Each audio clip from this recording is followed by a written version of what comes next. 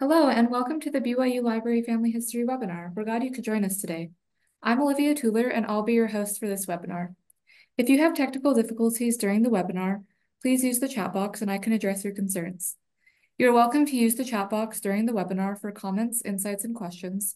However, all questions will be addressed at the end of the presentation. Our next webinar is on March 28th with Richard K. Miller. He will be giving a presentation on finding records from the time and place your ancestor lived with Goldie May. If you would like to access a previous webinar, please visit our webinar index on our website or search on our YouTube channel. All of our webinars are recorded and uploaded by the following Monday for your convenience. We also post links to recordings and other updates on our Facebook and Twitter accounts. For today's webinar, we are pleased to hear from James Tanner on how I use AI for my own genealogy. Before we begin, here's a little bit about James. James has over 40 years experience in genealogical research and is an avid blogger of Genealogy Star blog. He has served as a family history volunteer for over 18 years and has presented at expos and conferences around the US, Canada, and Europe. He is a member of the board of directors of the Family History Guide Association and is currently serving at the BYU Family History Library.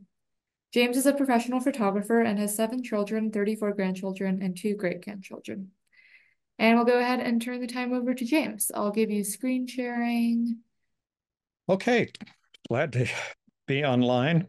And we're going to talk today about how I use AI for my own genealogy. So there's going to be a little bit personal here, and it might help you understand that AI is a useful tool, and it's not very scary. It's not really scary at all, but it does magnify what you do considerably and speeds up a lot of processes as you're going along. So we're going to find out today how I use my own genealogy. So let's use AI for my own genealogy. So let's get right into it. Just kind of advising you in which is becoming quite common, that the images in this presentation are generated by either Microsoft Image Generator or Adobe Firefly. However, generating images is not particularly useful for genealogical research. So we won't really talk a lot about images at all. So what you might get out of the news, if you've read any articles about artificial intelligence and what's happening out there in the world, and on the latest developments, which, by the way, happen almost every day, they are mostly ignore genealogy websites. I almost never see any reference to any of the genealogy websites in AI, when, interestingly enough, those websites have been using AI for over 10 years. So there's no reason why they shouldn't use, be mentioned, but they aren't. And in addition to that, most people are surprised that AI is not something that started just a year ago with what's called generative AI and those images that we're looking at, but has been going on for about 50 or 60 or more years. And the recent developments have just caught the news because they are quite a big leap in the use of the technology, but not nearly as completely revolutionary as people would have you know. They're more evolutionary than revolutionary. So as we go to it, you have to understand that in a real sense, when you use any of the large online genealogy websites, you're using artificial intelligence almost from the instant you get on the program. And you may not really understand that because it's not identified as such. You don't have a little sign that comes up and said, using AI. Some of the most common ones that you'll probably find are things like record matches. Both Ancestry, MyHeritage, all of the big websites have Find My Past. All of these big websites have AI-backed record matches. So they're telling you how all these records are related to your family. That's using artificial intelligence to do that. And there've been using those for years now, and nobody was claiming that that was going to end the world. But on the other hand, there's some real developments that have occurred recently, as I just mentioned, about searching and looking quickly, getting advanced search techniques. And these are the ones that will benefit us the most over the short run and the long run on genealogy. So let's get into some of the advancements in computer programming that directly benefit genealogical research. And we'll start out with the list. I think the most fundamental advancement that's happened in the last couple of years has been handwriting recognition. For many years, I've been watching the development almost firsthand, working with the BYU Family History Technology Lab as they investigated ways and been writing programs to recognize handwriting.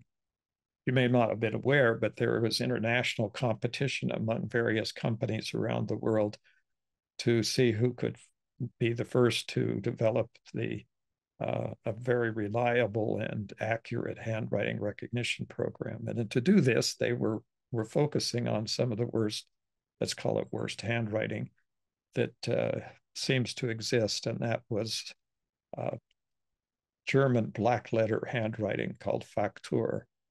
So that's the script that's used. And eventually, about 2 or 3 years ago, maybe a little bit even before the pandemic, they managed to reach the level of 98% accuracy, which is much higher than any human person can recognize or read that handwriting today. And so this became something that was pretty much well known. So another one is automated OCR, or optical character recognition, transcription, and data extraction. This has been going on for a very, very long time. And it's been something that has increasingly become more and more sophisticated, so that now, for example, we can transcribe and extract records from photos or off of a camera shot. You can with using Google Translate, for example, you can use your camera, your smartphone camera, and with Google and having the transcription program on there, the translating program, and point it at a sign in a foreign language and have the camera instantly translate that into English or any other language. So this is something that's been going on for a considerable period of time. DNA analysis and matching, including the genome project, where the human genome was described in detail, all came about is because of the very same types of programs they're using today that they call AI programs for analysis. And the DNA matching that you have on your computer, that for if you've taken a DNA test with MyHeritage or with Ancestry, those matches and all of that analysis comes from artificial intelligence programs. I already mentioned the record matching and the hints. That's another development. Image processing and enhancement. This is going on constantly. I have a subscription to Adobe programs called the Adobe Creative Cloud, and I get updates almost every single day. It's from 1 to 8 or 10 updates at a time for all of the Adobe programs. There's just a tremendous amount of effort and resources being put into processing and enhancing and identifying images. One of the things that they've talked about as being new are full text data searches. This is where every word in a document is indexed, in a sense, where the computer can search word for word through large volumes of printed material. This has also been available for years. There's a large online website called archive.org that presently has over 40 million completely digitized books and readable word for word and searchable word for word. And it didn't happen overnight. That's been going on for years, at least 15 years.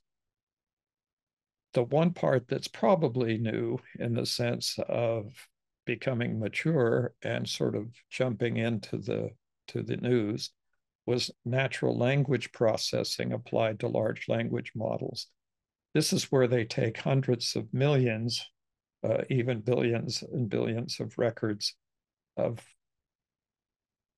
uh, records that are text records that they can then extract all of the information from and apply a front end that's a natural language processing front end that we now call chat bots or chat. And this is the mechanism by which is being applied generally right now, where you can actually carry on a conversation with the computer and get answers. I use this continually now. I've developed over the last more than a year now that I've been spending considerable time constantly learning about it and evaluating and processing things using it. So today I'm using that constantly to get more information, and I'll talk a little bit about that. So these advancements have been implemented. By the way, all of these have been implemented by some or all of the large online genealogy database and family tree websites. They're not behind in their development. They're right on the cutting edge of technology, especially the larger websites like Ancestry, Family Search, MyHeritage, and Find My Past. But how many of these are part of the recent news? In other words, what have you been hearing about AI all over the news? And which of them would have are the ones that actually showed up in the last few years? The first one, of course, as I mentioned already, is handwriting recognition. That's only been a couple of years that this has been a viable alternative. Right now, though, Family Search is using handwriting recognition uh, to index or transcribe entire documents in handwriting and then using full text data searches to index the entire document so that you can search an individual name through millions and millions and millions of pages of records. And this is extremely helpful for documents such as probate files and land and property records and other records that have a lot of words, but are very difficult to have manually indexes to. The third area here is image processing and enhancement. I mentioned we're not going to talk a lot about that, but MyHeritage has been the one that's jumped ahead and with this. When you can upload photos and have them repaired if they're got folds or tears or scratches, and then have them enhanced and clarified and also then colorized and turn black and white photos into color photos, and then animate the photo and even have the people in the photos talk and tell you about their lives. So this is something that's happened just quite recently during the last year or two and is quite impressive. And of course, the last one is the natural language processing applied to large language modules that we're becoming acquainted with as the chat programs. The program that is far out and ahead of every other company with this is Microsoft and its Copilot program. There are a lot of chat programs out there, but Microsoft has began the process very early on and actually have bought up a lot of the companies or bought into a lot of the companies that have been developing all of these chats and has way out in front. So that's where we are right now. So just to kind of catch up so that everybody here is on the same page, a chatbot is a computer program that simulates conversation with the human users. So where does the chatbot get its information? If it's Microsoft or Google, The chatbot gets its information from their database. So both those programs have opened up their search engines to the chatbots. On Google, it's called Gemini, and on Microsoft, as I've mentioned, it's called Copilot. And those two, you can use them as search engines. So, for example, and I'll give you a lot of examples as we go along, that there's ways that you can ask them the same questions that you've been searching for all along on both of those programs using Chrome and Microsoft Edge. And you communicate with these chatbots using questions and suggestions called prompts. So technology always seems to create a lot of its own terms. We call that jargon. Jargon terms are ones that are specific to a group of people or that interact together, and that technology is one of the greatest creators of jargon that we've had lately. So I need to keep trying to use AI to solve common research issues. I do this almost constantly. Every time I read about or find any new developments, I just found one today and loaded a new program in to evaluate how it works compared to the programs that I've been using. But what I've found as I've gone through this process for a little more than a year now is that they have turned out to be almost spectacularly helpful in solving some of the common research things that I have to do from day to day. So let's get into some of the kind of really interesting things. Now, the first question that might come up with handwriting recognition is, can I use it? Is there some program that I can use to do handwriting recognition? The answer is yes. And then the other part of it is no. It is not yet something that runs on individual computers or even on the internet through an individual computer with any kind of accuracy. The problem is that it's one of the greatest, most recent challenges that has faced the computers, because you can imagine all the different styles and all the different ways that handwriting was put on a piece of paper or some other item. And so recognizing that handwriting has turned out to be a tremendous challenge.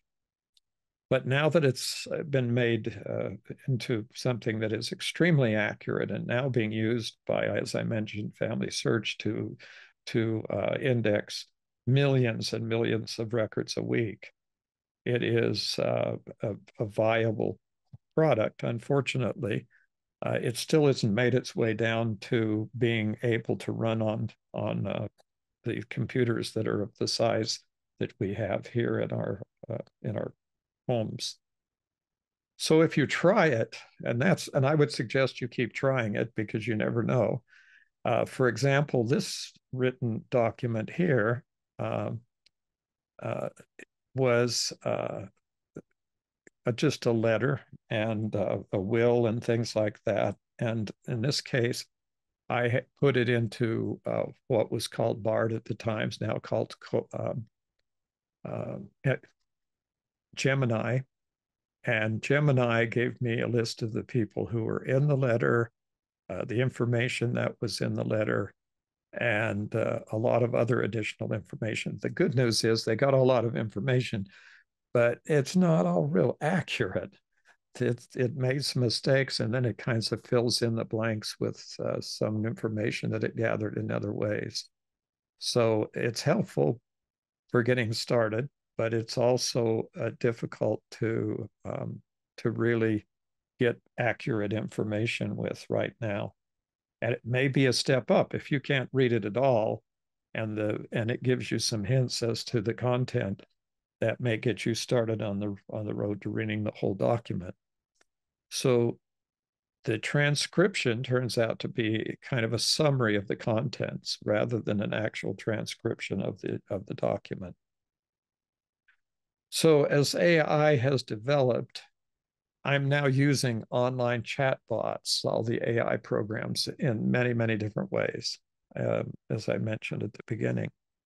These are the three that I use the most, Gemini, and then the one symbol there is for Microsoft's Copilot, and then Adobe Firefly. That's the generative program. Now, both Gemini and Chat and Copilot also create images, but the program on Microsoft that creates the image is Microsoft's image creator. Of the three, I use Microsoft much more than the other programs because their images are quite a bit superior uh, to the others, and so it's just a matter of working with them and branching out and not being focused on one. And if you're not happy with it, just do the same set of prompts, ask the same questions of the different programs. And when you use more than one of the programs and use three or four at a time, then you begin to see the differences in the strengths and the weaknesses of each of the programs. So I use them all. And it's not unusual that I'll be using 4 different websites at the same time and to do one document or one presentation. And I would include that with any just regular searching I've done. I'm always using more than one search engine to find information and comparing it. And I'll soon find out when I do that which of the search engines is able to answer the specific questions that I'm asking for when I'm working on things. So almost every week, I'm involved in doing consultations for the Salt Lake City Family Search Library. In fact, I just finished one. That's how I got distracted at the beginning of this presentation. I was just kind of thought out after spending 2 hours on the line with consultations. I usually do research with many of the consultations. Most of the questions that they're asking me involve some kind of research. It's not things that I know off the top of my head. They are almost always immigration issues. They almost always involve trying to identify the location and the records that come from any particular location around the world, and a lot of other things that are happening. Give me just about 1 second here.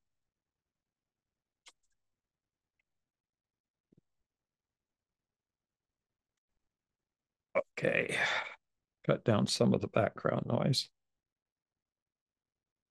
So basically, what's happening is that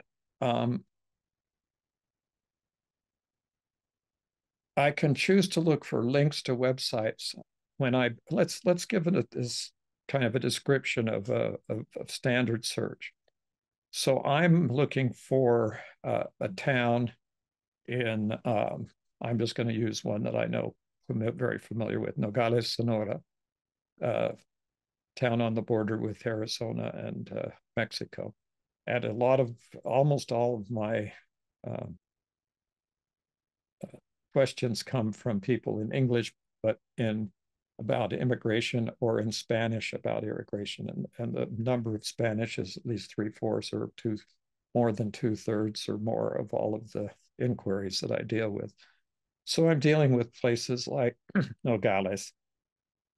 And the question is, where do I find the records for Nogales? Okay, well, that can take a minute.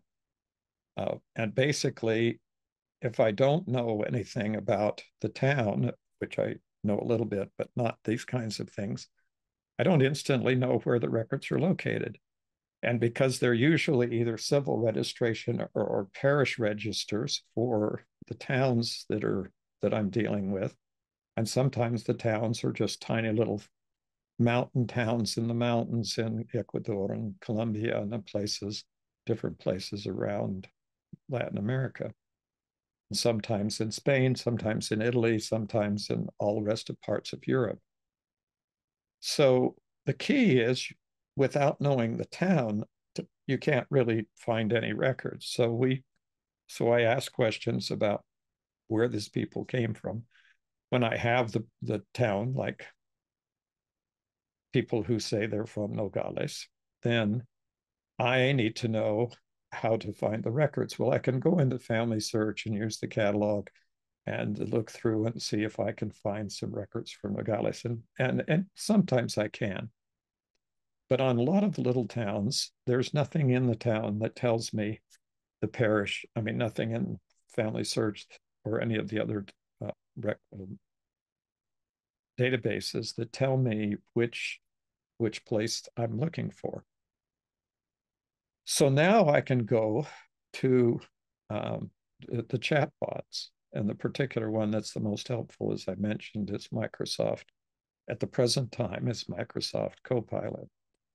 So how does that work? Well, so as I do the presentations, one other thing that I've got to do is look up a lot of the images. I'll just get to answering all these questions at once. And so mostly now I use generated images rather than any of the images online that I have to search through, because I can spend a great deal of time searching for images. And I can really go in right in directly to one of the 3 or 4 different image generating programs that I use, which include, as I mentioned, Adobe Firefly, Microsoft Image Creator, Google, Gemini, Adobe. Oh, that's a Firefly.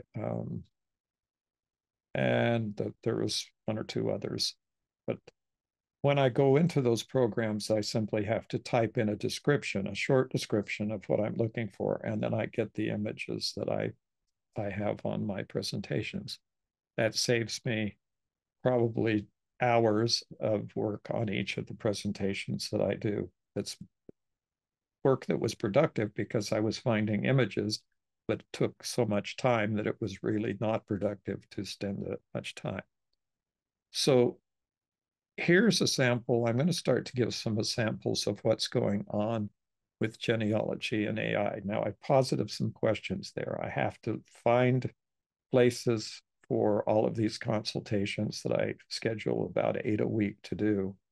I have lots of information that I need for my presentations, including images. So this is the issue that I'm standing up against. So let's see what's happened. First of all, we have FamilySearch.org Labs. That came out at RootsTech just a couple of weeks ago from the date of this presentation, and there'll be another one next year in 2025. And as far as we know, in all of the next years after that. So basically, we learned that there were some AI programs that had been developed now for use by individuals using Family Search. So first of all, they have expanded their search from their usual. If you've done any indexing for Family Search, you know that they give you a limited number of fields to index: names, dates, places, things like that. Now they do full text indexing. So now they're taking handwriting recognition to put the handwritten parish registers and other documents into text, and then they're using full text searches to search every word and allow searches on every single word in a document. Of course, you don't want to search for the small words like the, and whatever. You search for names and places and information that might be unique. But also there's another part of that, and that's directly using AI to do the research. So you can ask natural language questions. Now, unfortunately, in the last couple of days, the AI search does not seem to be responding to prompts. So it's still up there on familysearch.org/labs, but it's not working at the moment, but I assume it'll come back online whenever they continue to work on it. And some of these programs are changing daily, as I've mentioned, and so this is not an exception. But here's a way that what happens with it is instead of doing indexing, where you're the one that's trying to read the handwriting, you are basically can work at correcting or reviewing the handwriting that's already been transcribed by the AI program on Family Search. So now if you go to Family Search, get involved, then you can help with this review process. And that's, by the way, much more efficient than doing indexing. You can review probably 100 documents when you were trying to read maybe 10 or 15. So what else happens when I'm working with familysearch.org? I can find I can find a deeds and lands. Right now it's deeds, land and property records, and then probate records. So I can find deeds in the land and property records on Family Search. In this case, I looked for one of my ancestors, Henry Martin Tanner, and it came up with H.M. Tanner and all the other variations on his name and his wife. And here was a deed that I had never seen previously, the one on the left there. I don't think anybody had ever found it. There's no way that somebody would have just kind of thought about going to look for a deed in this particular date and not and without spending every day looking through the land and property records, which are usually ordered chronologically rather than having an index. Sometimes there are index and sometimes it's useful. But in this case, we didn't even suspect that the deeds existed. And this was a deed that I found, fortunately, by searching on the Family Search AI search. And I'm sure there's a lot more, and I'm anxious to get back into the program and do some more searches for more deeds and records. One of the things that happened with with the search, the AI search, was that Family Search partnered with American Ancestors, with the New England Historic Genealogical Society, in a project called 10 Million Names Project, and that's to find all the enslaved people who came to America. And a lot of those people are embedded in probate records and plantation records. And these records are going to be part of what the first records that the Family Search AI will search. And they've already done some test cases and worked with people, volunteers on the project of 10 Million Names Project. And they are finding people that have never been found or never been able to be found previously because there's just too much work involved. And it just is very difficult to go through hundreds, if not thousands, of pages of records and be able to find an individual name. And that's what's happening now with the AI. The same thing is happening here on MyHeritage with their AI record finder program. They're able to search the records that are already on MyHeritage in a way that makes it basically asking questions by saying, I'm looking for this person. I'm looking for um, Richard DeFries on the website, and they're coming up with the searches that they are. The advantage here is that rather than getting a list of sources, you're getting answers. You're getting actual answers to the records that are being requested. Additionally, there's another one, and this is another possibility with the new AI developments, is you could ask them to do a biography of someone on MyHeritage. They have the feature called AI Biographer. And as I did that, and I asked about my grandfather, I asked them to just and like 2 minutes later, I had what was on the right-hand side, that 5-page document there of of his biography and history and historical context and the name of the origin of the name and everything, with photos and everything taken. All of this information was gathered from the MyHeritage website. So this is and it's just incredible. Even if I had thought about sitting down and doing this, it would have taken me many hours of work to put this all together, and even using the MyHeritage website. But doing this in a matter of a few minutes is incredible. Of course, you need to review it, and but you'll notice here that if you look closely at the text, that there's numbers after every part of the image, and that is telling you there are sources out there and where the sources were obtained. So this is a way. Now, another thing, in looking at ancestry, the record is a little bit different. The first thing they did was they're using handwriting recognition and the AI analysis to index the entire 1950 census. The 1940 census took about 6 months to begin to get the basic index. The basic index for the 1950 census was done overnight in about 6 hours plus one day. And then the checking took about 3 or 4 months more. But a lot of the websites are still trying to compile their indexes to the 1950 census. So this was a remarkable achievement.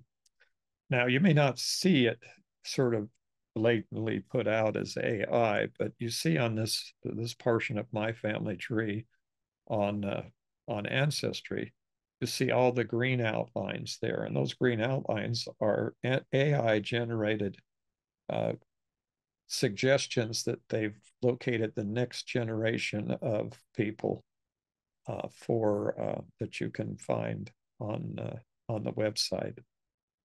And this may be breakthroughs on some of the lines that you've been just waiting on. In this particular case, all of these names would have to be verified and to see that they were correct. But in each case, there are records that are gathered by Ancestry to support that. You see all the little green leaves that are out there. They're telling you that there's more records that show that they're who their parents are. And I found them to be very close to almost uniformly correct. So it's just a very interesting and very enabling way to work with the genealogy. Okay, so we have my two questions that are still floating out there. The first question was, how do I find all of these records and do the research for these immigrant ancestors that I'm researching each week? And how do I solve some of the other problems that I have out there about researching on my presentations? So now we're here, and this is Microsoft Copilot. And one of the biggest challenges, as I just described to you, is finding the parish. You have the name of the town, but that doesn't give you the name of the parish in the Catholic Church to help you find these records. And so I've developed ways over the last couple of years as I've been doing these constant stream of immigration questions to try and find the parishes using Catholic directories and other kinds of things online.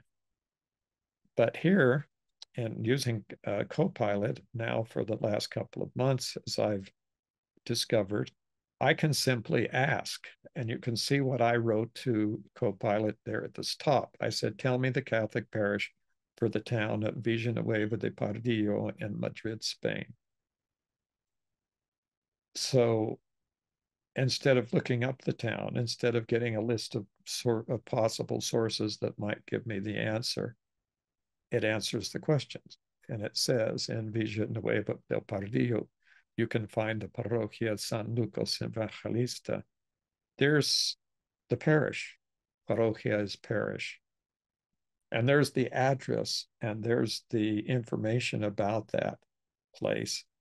And it, basically in a matter of a few seconds, and saving me literally hours and hours of searching. When I have 3 or 4 of those questions to answer in 1 week, I could spend 3 or 4 hours of my time trying to find the parishes.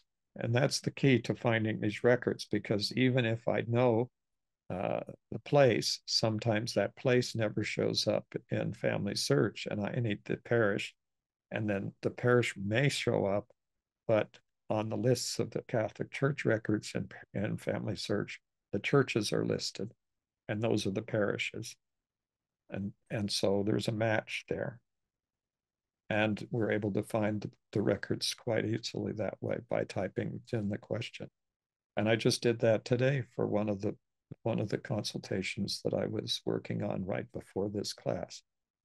So this is an amazing way to do it. So I can find the Spanish parishes and churches and other things around the world. And so I just have to sit down and ask a question instead of getting this long list of links to websites that just seem to drag on and on and on forever. So here's another one. Let's say I have this question that came up, and it says that they're looking for an ancestor whose name was Darocha, and we weren't sure which language or where it was. And I just asked the question of Microsoft Copilot, and it tells me there are the variations in the name, and tells me what the German name might be, and then some of the other information about that. There's other places out there, obviously, and if you notice at the bottom of each of these pages, there's some blue markings down there. Their ancestry, Microsoft gives me immediately a list of the sources of all this information. So the question that comes up is, how accurate are they? And the answer here is it's very accurate. And not only is it very accurate, but it is footnoted. And if you want to know where it came from, you just click on those footnotes and it'll come in and explain to you exactly where all of those names came from. So now I'm able to find alternative names and spellings without having to find a word list that happens to have that particular name on it, which, by the way, can take a considerable amount of time searching through name lists. Because if I ask for a name, for the origin of a name, on a regular Google search, for example, it will just give me a list of websites that have name lists. And so that is the problem. Now, here's another big challenge out there.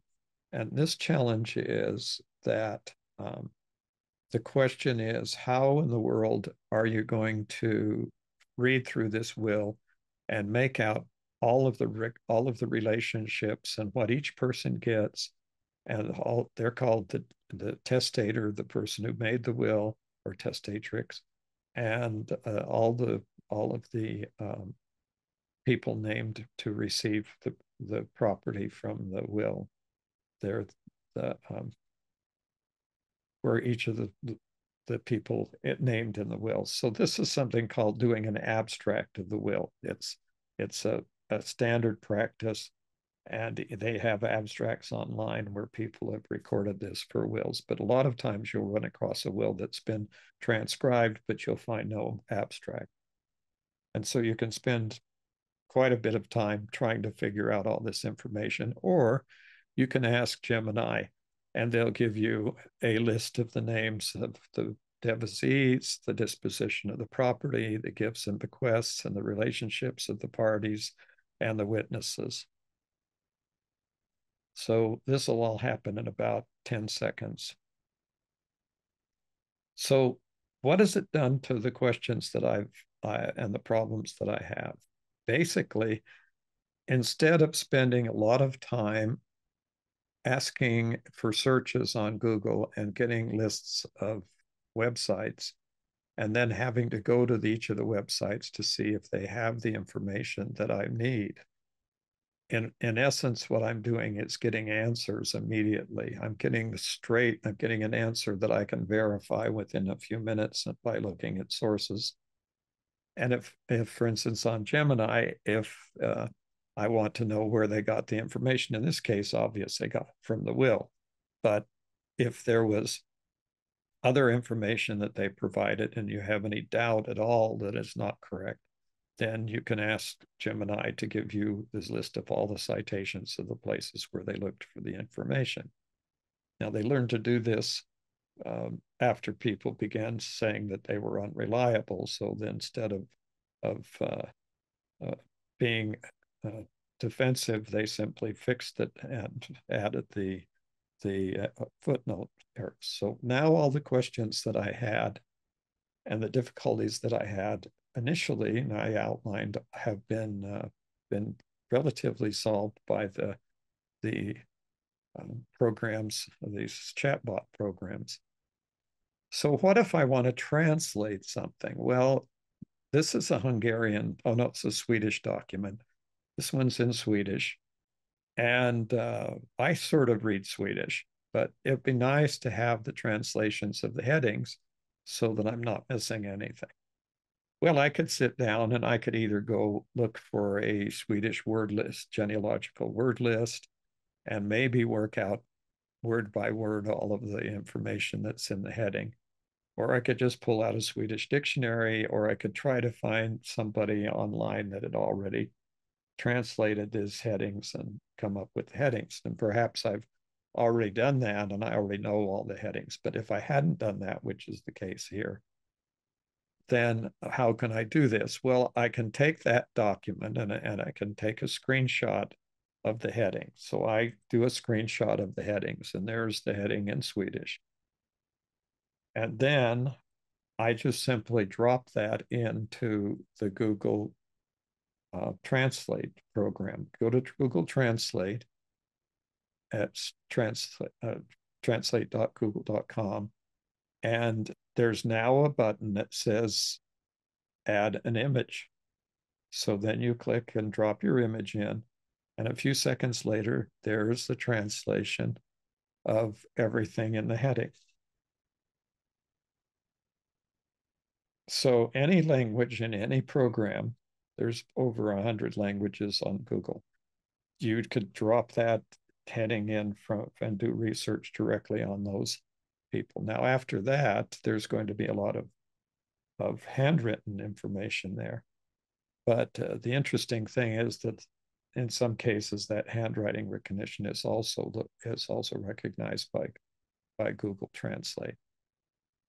So here's a solution to doing research in these languages. And if you find a record and you need all of the text written portion of it's translated, you can get that translated. So here's another part of that I mentioned earlier, and that is you can use a smartphone to look at something on the page, in this case, the same record in Swedish. And then I can, with the camera going, and if you have Chrome and if you have the Translate activated on your phone, it will simply flip over as soon as it focuses on the text.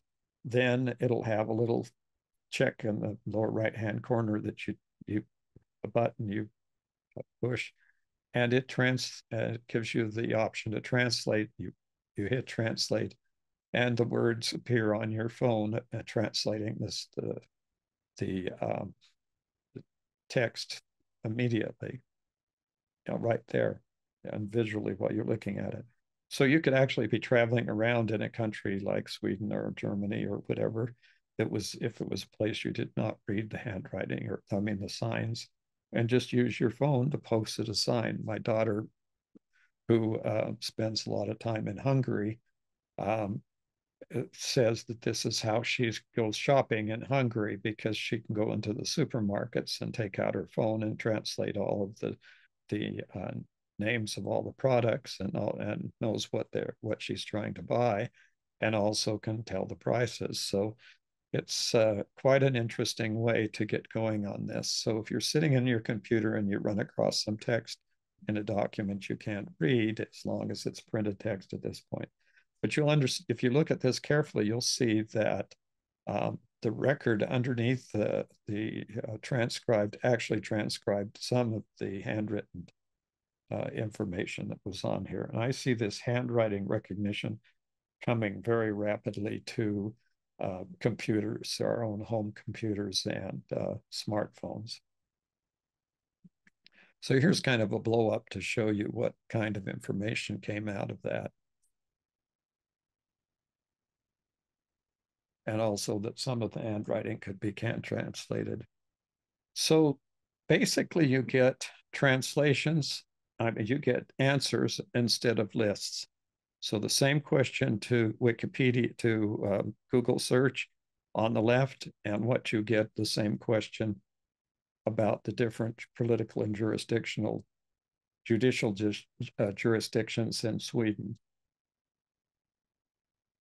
And the prompt was, what are the different jurisdictions in Sweden? And here it tells you the whole question. Otherwise, you have to spend some considerable time trying to figure that out from the record. And also remember to note the footnotes down there. That gives you links to all the information where this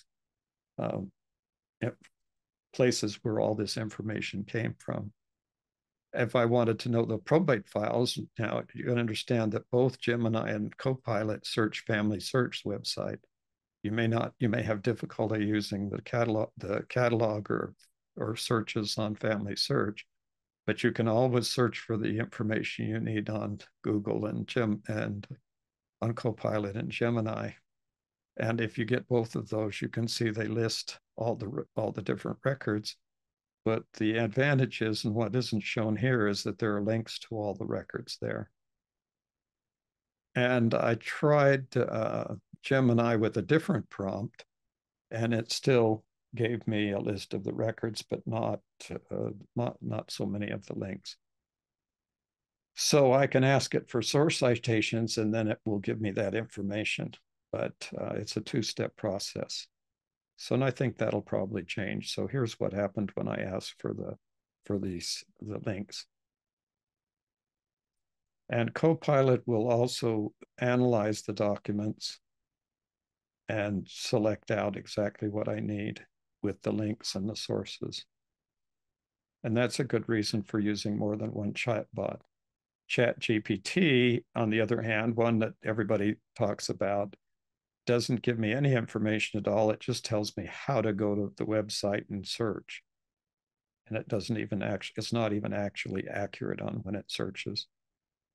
So keep learning, keep experimenting, because all of this information is going to be made available. And thanks for watching. So do we have any questions today? It says in MyHeritage, if you were not in the biography, if you're not familiar with the person, how would you check the results? Because all of those results are linked to the documents that they got the information from. They're just from documents. So the question would not be, is the biography correct? But the question would be, is the information about the person in MyHeritage correct? And that would be only available if you were spending the time to make sure that's correct. I wouldn't be asking for biographies for people that I wasn't sure about some basic information so that I would know who I was talking about. I've already done a couple of I'll be doing a constant number of presentations on AI over the next year, probably even up to and including Roots Tech next year. Had a good success this year at Roots Tech with a three-part class. Unfortunately, it wasn't recorded, but we'll be recording it for the BYU YouTube channel. Anything else? We have some questions. Are the site subscription costs, and what AI programs are available to the common genealogist, and are they affordable? Those kind of grouped together. Oh, that was something I should have said at the beginning. And that is that Copilot and Gemini are both free. There are what are called enterprise versions of both programs, but they're very expensive. They are into the hundreds of dollars a year. And they're not really an advantage unless you are an enterprise user, which means you work with a company that has that uses Microsoft products uh, as part of your work. Then you have an expanded version of both the Google and Microsoft's. There's news today that Apple has partnered with Google now to provide information to the smartphones through from Google. So we'll see how that develops. That was something that just happened in the last day or two. Yeah, and they're free. There's no charge for it. There's also a free chat GPT portion, but one that has all of the fancy stuff is really is like $20 a month. There's others that are free, like Adobe Firefly is not free. It's part of the Creative Cloud, and there's a you need to subscribe to that. And I use all the Creative Cloud programs so that uh, Adobe Firefly is included. So it isn't any extra cost to me, but it's pretty expensive, hundreds of dollars a year to have all the Adobe programs. The reason is that we use those, my wife and I both use all those Adobe programs almost every day in our work, doing not only our genealogy, but all the companies that my wife is running. Any other questions? Okay, well, Kathy asks, I've never seen an ancestry, the people hints you had, just the leaves. Do you have to turn something on to see those? say again. She's asking about the people hints on Ancestry and if she has to turn on something to see those. I'm not sure where they come from. I didn't turn on anything and I didn't add anything. So I'm not sure how I got them. They just started showing up and I don't know where they're coming from. Okay. So I don't know if there's something you need to do, but they have, or if it's available to all the users or whatever. So it's what level, I don't know, but they've just shown up on my computer. So it's, sometimes I can't even figure out why their things have shown up, but they do. Okay, Okay, we have one last question if you're okay with that. sure. Sigrid says, how would you search for someone's maiden name? Say again. How would you search for someone's maiden name? Maiden name. Yeah. Um, I would say, do you know the maiden name of and give some information about the person. Mary Smith, born in such and such a date in such and such a place and died in such a place, and her husband's name was this, and see if the program knows the maiden name. That would be an interesting experiment to do. Sorry, I haven't asked that, but I would. You can count on the fact that I will have tried that now in the next few days to see if it can happen to ones that I don't know the answer to. All right, perfect. It looks like we don't have any other questions. Thank So you. we can go ahead and close. Thank you everyone for joining us today. We hope you will join us for our next webinar, which is on March 28th with Richard K. Miller. He will be giving a presentation on finding records from the time and place your ancestor lived with Goldie May. A recording of this webinar will be made available next week. You can view that on our YouTube channel or on our website. If you have any comments or questions, you can always email us at fh_webinars@byu.edu or follow Facebook and Twitter. Thank you and have a wonderful week.